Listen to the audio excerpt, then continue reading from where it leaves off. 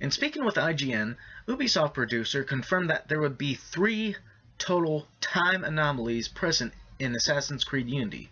The first, revealed in a trailer released by Ubisoft, featured Assassin's Creed Unity main character navigating Paris during World War II. He says, "Paris is a very old city. It already existed in the Roman times. We wanted to bring more than just one era to our players. And obviously, we wanted to bring the Eiffel Tower to our players.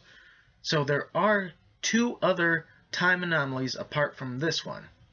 And there are other opportunities to visit those time anomalies.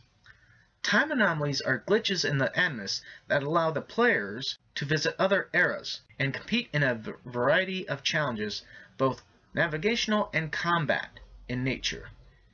At this point in time, there is no word on what these other time anomalies might be."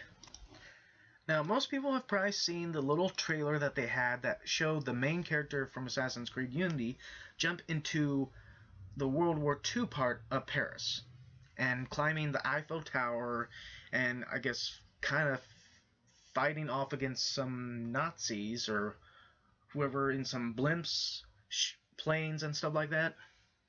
Now, according to this, there's going to be 2 more time anomalies, but they aren't saying where they're going to take place in the time periods. So, as far as we know, there could be one that takes place in more modern time, which would be a nice thing. I've heard from one person that there is no present time in the game from what he's played so far.